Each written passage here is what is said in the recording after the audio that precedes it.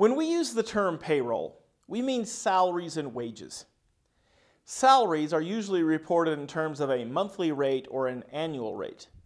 Wages tends to refer to an hourly rate. Gross pay is an employee's regular pay plus any overtime or bonus or commission, etc. Most employees' take-home pay isn't the same as the gross pay because of payroll deductions. Some deductions are mandatory, like Social Security, federal, and state tax withholdings.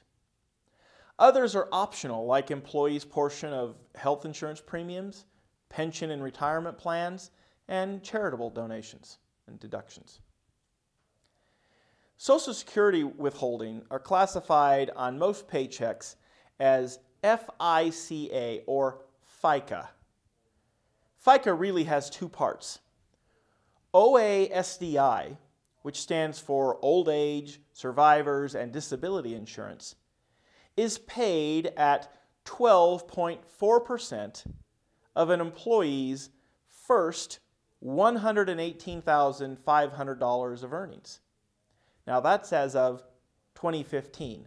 That threshold changes every year. Half of the 12.4% is contributed by the employee. So 6.2% is withheld from an employee's paycheck.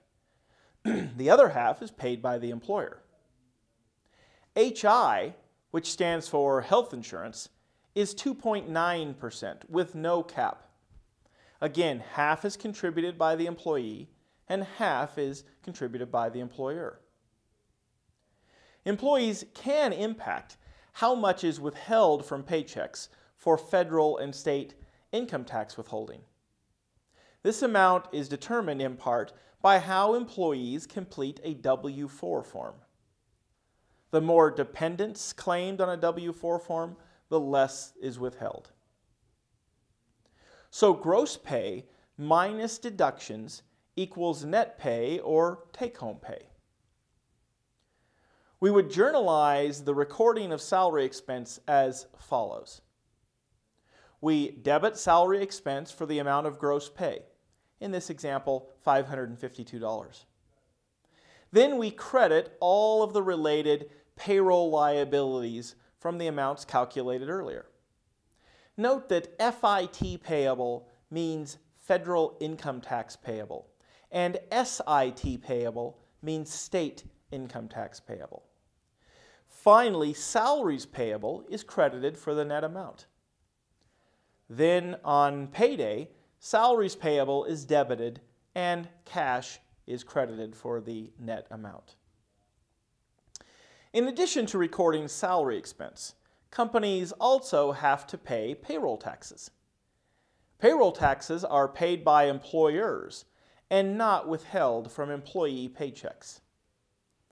The payroll taxes include the employer's portion of FICA, FUTA, which stands for Federal Unemployment Tax, SUTA, which stands for State Unemployment Tax. FUTA is an administrative fund that oversees the state's unemployment benefits.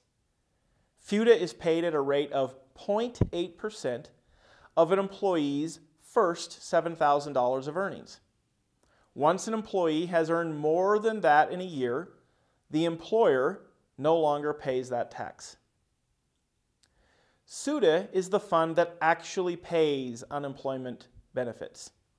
If any of you have ever received unemployment benefits or know someone who has, it was paid out of your state's SUTA fund.